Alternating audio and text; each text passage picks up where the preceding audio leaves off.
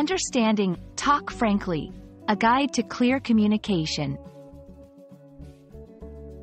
Hello everyone. Today, we're going to explore a common English phrase, talk frankly. Understanding this phrase is crucial for effective communication in English. So, let's dive in and learn about what it means to talk frankly, why it's important, and how to use it in everyday conversation. The phrase, talk frankly, means to speak in an open, honest, and direct manner. When someone talks frankly, they express their thoughts and feelings without hiding anything or sugarcoating the truth. It's about being straightforward and not holding back.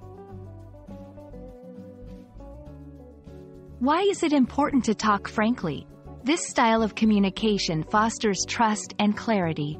It prevents misunderstandings and helps people understand each other better. Frank discussions can lead to more effective problem-solving and stronger relationships. Let's look at some examples. 1. At work, I need to talk frankly about the project deadline. I don't think we can meet it without compromising quality. 2. In relationships, I want to talk frankly about our plans for the future. It's important that we're both on the same page. 3. With friends, let's talk frankly about what happened last weekend.